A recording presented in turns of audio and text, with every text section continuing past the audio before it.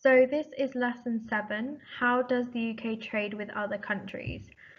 So for the starter, if you don't have anyone around that's not free, don't worry about it. Just think about number 3.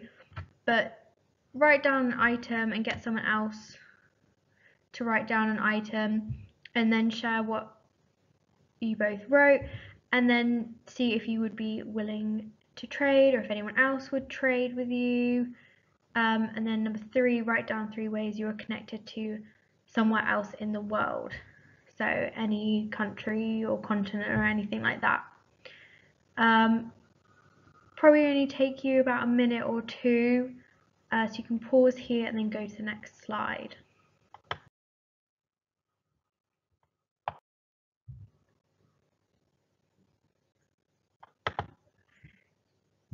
So there's some information here. Pause now and just read through it.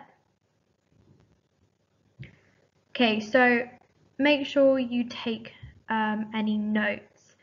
So get the keywords down. So trade, buying and selling, imports.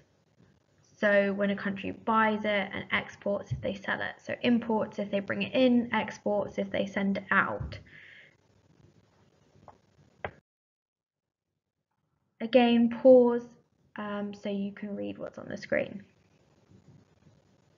So this is just talking about UK trade and how it's the 9th largest export for the economy.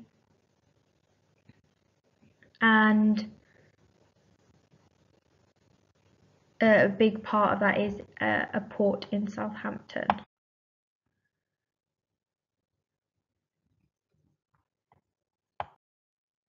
So the activity, we're looking at the UK's top imports and exports. So looking at this diagram, it'll be quite hard to see, so it'd be best to look at the PowerPoint, which will be linked in your assignment. But you're just looking at your imports, which are here, the ones in the pink, and your exports, which are the ones in blue, and you're just writing down what are the 5 top things that are imported and exported from the UK. And then also doing C as well. So this should take you about 5 minutes. You can pause now to complete that. This is just a close-up. Again, it's probably clearer when you're on the PowerPoint. This is just showing you the trade by types of goods. So you can see that things like clothing and textiles is 2.6%, medicine is 7.1%, chemicals 5%, food and drink 2.3%. So it just tells you what type of kind of things we're importing and exporting. And this is just a closer up of the imports and exports from the UK. So for this activity, there's a world map on the assignment. It's in a Word document. So you can open up, and to shade it in, you can just put a square or a shape and then have that as a colour and put it on there. If you can print it out, whichever way is easiest for you, so you can work on the screen or on your paper.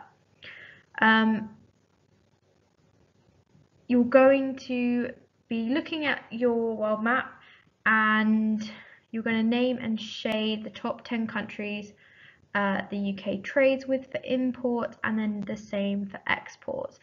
All that information is on the previous slides where you had those boats which had the pink and blue parts on them. You're also going to draw a line from or to the UK to each country and write the percentage value for each country on the line. So how much percentage is on those values in the previous slide. You can pause here. This will probably be a longer activity. It will take you probably about 10 to 15 minutes. So this is what is a port. I'll give you a moment to read through that. You can pause now. So this is just telling you what a port is. So a port is always going to be on the water. It's mainly to do with ships, so ships coming in and going out, so importing any kind of product by boat. So looking at these, one of the big ports is Southampton, which is in the south of the UK, and you can see here is a map of all the ports in the UK, and Southampton is this one here. So again, it's probably clear if you look at just the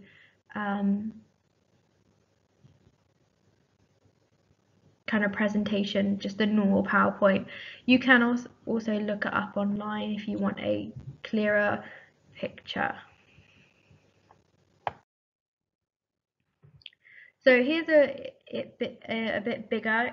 If you want to know which one it is, this big circle here, that is the Southampton one. I'll just get rid of that. So what you're going to do is you're going to look and name the 10 largest ports in the UK. So basically whichever of these circles is the biggest, and then write their name down. And then write down what do you know about the distribution of the ports, so the spread of the ports. So this will probably take you about 5-6 minutes.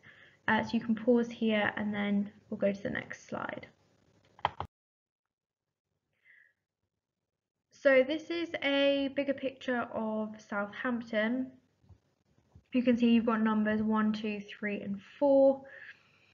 And what I want you to do is write down kind of evidence of the advantages of Southampton as a port. So looking at this image, why do you think Southampton makes a good port? That will take you, a couple of minutes, but you can spend longer on it if you would like, but probably only about 2 or 3 minutes. So now you're looking at which sector of the economy are jobs at the port of Southampton. So you've got primary, secondary, tertiary, and quaternary sectors. So just to remind you, so you've got primary, is to do with raw materials, so things like farmers, miners, fishermen, things like that. They're taking natural resources. Then you've got secondaries, they're making things, so it's manufacturing, factory, building houses, railroads, things like that. Tertiary is providing services, so jobs, teachers, doctors, jobs include teachers and doctors and shop assistants. And quaternary is sort of high level experience, mainly to do with new technology and things like that. So when looking at a port in Southampton, what kind of do you think is the right sector? It'll take you probably about 3 minutes. If you get a bit stuck, you can ask questions on this one. So that's the end. There is a bit of extension, which is kind of to do with what we were talking about in the starter about, like, are you connected to other parts of the world? It's quite a fun one to do, just kind of like thinking about yourself and do you have any connections to different places. You can look at your clothing and you look at the clothes label. Generally when you look at clothing labels, it will say like made in and somewhere. When you look at your food and electronics, a lot of things electronics wise might say made in China. So you can colour in your map and talk about where that is. So that will also be on the assignment as well. Hope that was a good lesson, and if you have any issues you can just ask, and someone will be there to help you.